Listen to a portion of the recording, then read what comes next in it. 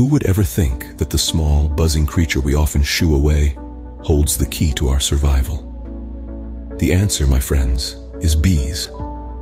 And today we're going to talk about a unique vow taken by 3 individuals, Carmen, Christa, and Jorge, who have made a lifelong promise to never harm these industrious insects, be it bumblebees, wasps, hornets, or bees, regardless of their reincarnations or meetings in the afterlife.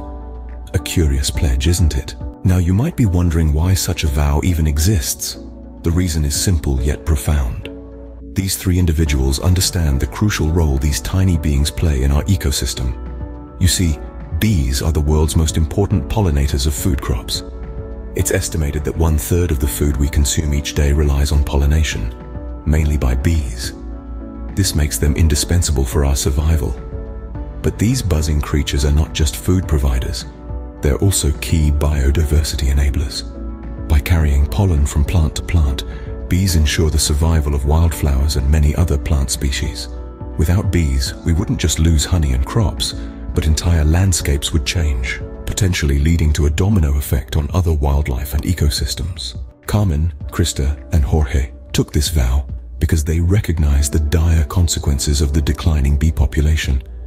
They understand that every single bee matters, and that even the smallest action or inaction can have a ripple effect on our world. They have committed to not being part of the problem, but part of the solution. This vow is not just about not killing bees. It's a promise to respect life, to understand our interconnectedness with nature, and to act responsibly. It's a pledge to protect our environment, to ensure that our children and grandchildren inherit a world as beautiful and bountiful as the one we did. In summary, the vow taken by Carmen, Christa, and Jorge is a testament to the importance of bees in our ecosystem. It's a vow of respect for life, a commitment to environmental stewardship, and a call to action for all of us. It reminds us that we are not separate from nature but a part of it, and that our survival depends on the survival of even the tiniest creatures among us. So as we go about our lives, let's remember the vow of Carmen, Christa, and Jorge, and let it inspire us to do our part in protecting these small yet mighty creatures. After all, the future of our planet depends on it.